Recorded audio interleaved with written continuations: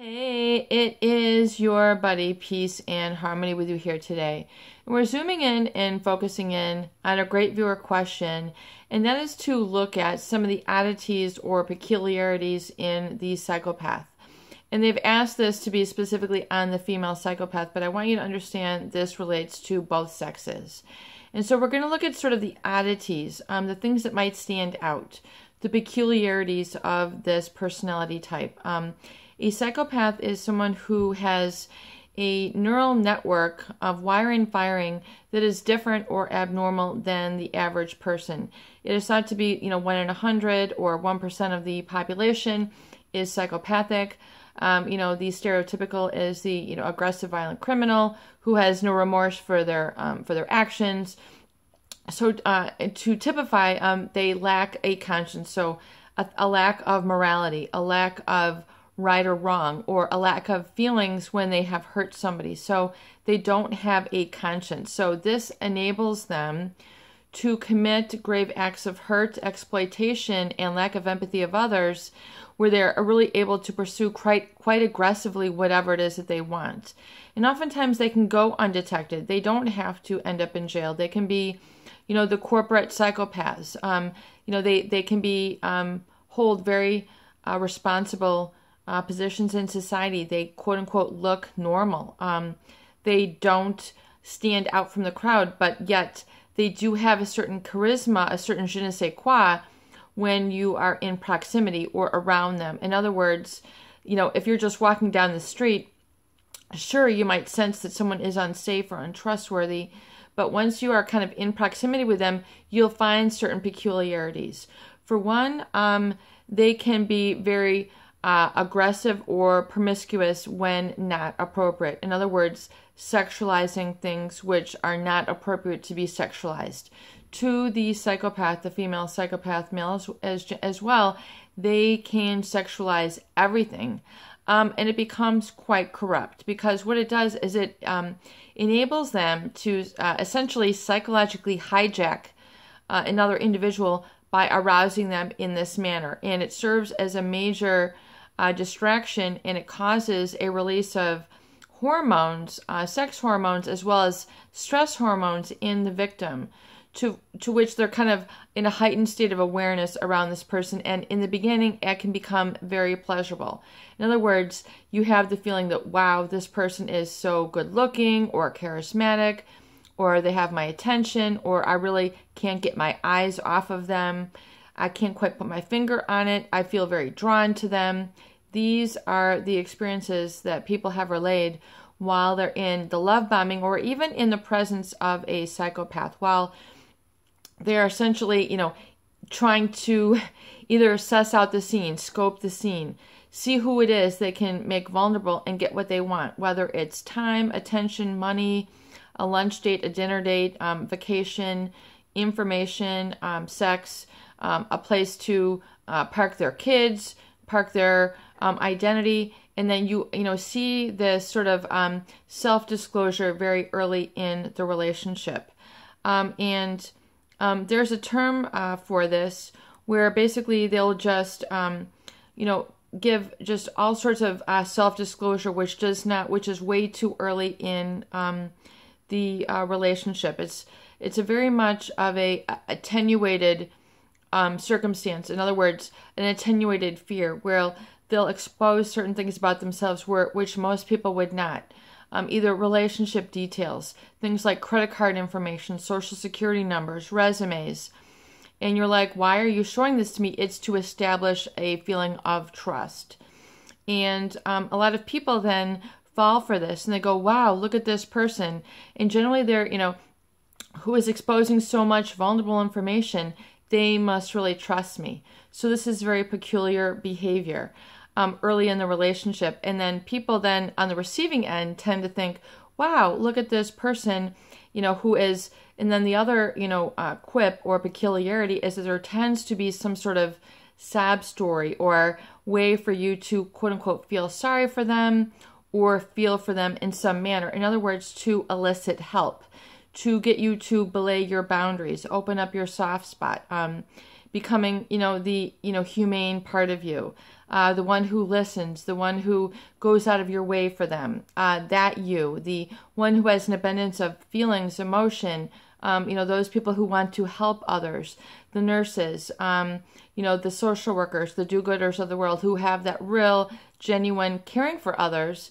These are the people, who they really kind of look for, who they can get, basically their foot in their emotional heart and then pry it open basically with a crowbar. And then they just, keep going in and in and in, and then exploiting this person to all sorts of depths.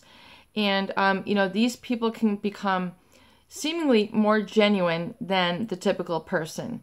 So it is because of their ability to mimic others, and specifically mimic, which means imitate the behaviors, telling you what you want to hear, doing what you want them to do, to get, again, pry their foot in the door, jar it open with a door stopper in your emotional heart, so they can further exploit and get whatever it is that they want. And it can be status, it can be dates, it can be food, it can be whatever it is, very parasitic in nature. But you'll find they always want something. And so, this sort of early self-disclosure in the relationship, things that you would not expect them to show you, things like medical records, job reports, things that are out of, the ordinary, but then make you feel, wow, this person has just confided in me.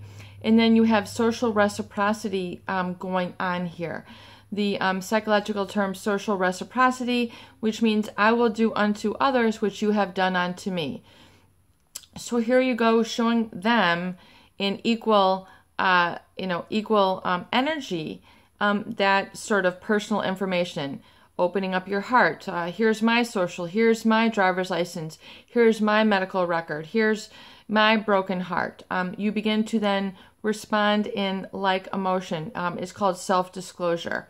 And so then you begin opening up, and then now the psychopath has ample grounds to be able to suss out your strengths and your weaknesses, see what makes you tick.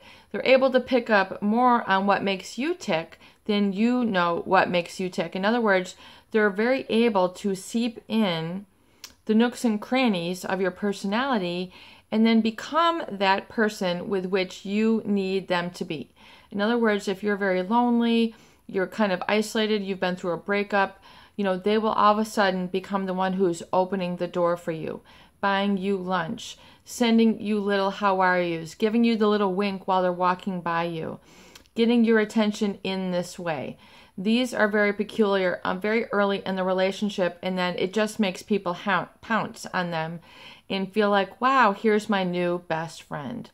And, oftentimes this is with reckless abandon, meaning here is the answer to my prayers. I'll go ahead and abandon my family, my work, my better judgment. And then you have the reducing of your boundaries, doing things you never thought you would do before.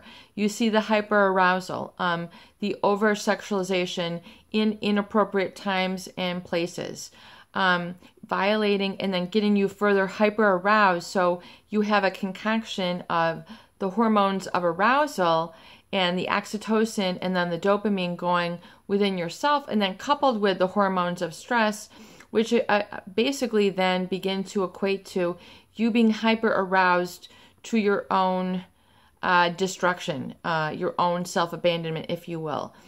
Suddenly things don't become so important anymore. It's like a drug. It's like a drug that you become addicted to. The brain becomes imprinted with this high arousal state. So example, situations that are extreme in nature, the brain holds onto. It carves a very deep sort of imprint or neural pathway. And so your brain becomes hyper aroused, and then they begin also to wear you down or tire you at the same time. Think of the, torture techniques of keeping people up for many hours, having them do things which exhaust them physically, such is the cycle, the cycle continues and continues to break one down, pushing the boundaries, pushing your limits. And a lot of people say, then they make the excuse up in their mind that this is all in the name of love, so this must be love, so I'm going to work even harder. And then they find themselves being unable to control themselves, leaving their work to be with this person, being hyper aroused, compulsive masturbation, beginning to feel like nothing else matters in the world but this person. They begin to become hyper vigilant, paranoid, suspicious, wondering if their quote unquote new drug is, going to not be available for them, doing whatever the cost is to procure this person in their life so that they can guarantee, quote unquote, the next high, the next get together, the next rendezvous. And oftentimes it is plagued with some sort of illicit behavior. In other words, don't tell anybody about what we're doing. So then you've got the active concealment going on, which further isolates the individual. And this can become a downward spiral. Very scary for this individual because they don't know what's going on, but then they become essentially like an automatic pilot, like a person who, cannot think clearly or rationally because they're on a drug. So this becomes to occur. They might have flash insights where, I should not do this to my family, I shouldn't do this to my work, but they don't pay heed to that little voice. In other words, there's a deluge of feelings which cause them to drown out the little voice. So they continue to seek this individual because it's too good to be true. And then, begins the word salad, the sort of cryptic meaning, the rearranging of emotions or psychological thought process, cognitive process that the victim engages in. They no longer kind of think the way that they normally do. A lot of people then say, well, we're just falling deeper in love. They begin to experience this. And then, they're then beginning to see things differently. A spoon is no longer a spoon, no longer a knife. Red is no longer red. An ocean is no longer an ocean. It takes on all sorts of different sundry meanings based on what the psychopath is then trying to imprint in you, their way of thinking, their verbal assessment, which is perverted in nature, meaning abnormal, pathological, not for you, not intrinsically correct. It is not based in reality. So you might people feel kind of like this sort of reckless abandon, or they're not in touch with reality. And some people then equate this as pleasurable. It causes them grave psychological distress when they're doing things like cashing out their 401k for this person, compulsively spending, compulsively sexting, or doing things under the table, so to speak. The hypersexual arousal where they cannot stop masturbating in inopportune places, times, etc. It overrides their better judgment, and they cannot stop this. And then yet they have an inexplicable compulsion, even with all this tension, distress, and problems going on. They still want more. It's they cannot break free of that, and so the enigmatic, cryptic language which is used by the psychopath, which again, oftentimes create a whole deluge of curiosity in the individual. Why do they talk like this? Why did they say this? This seems so mysterious.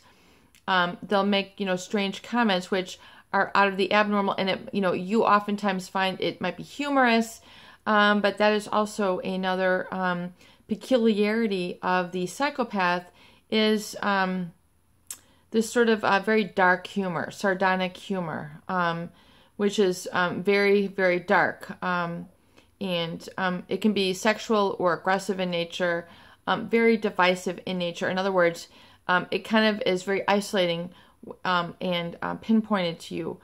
And so, again, these are just some of the peculiarities. So if you have noticed this in the relationship and you are feeling it's time to, for a better life for you, to get this out of the system, then you definitely, absolutely, positively need to detach from this person, from this source, no matter what the cost, because it's very difficult to maintain a sense and path of healing and getting your feet back on the ground while this person is still around you. It is your buddy, Peace and Harmony, with you here today, and I hope that these videos do help. Please share and please subscribe for more great tools, videos, discussion, and support.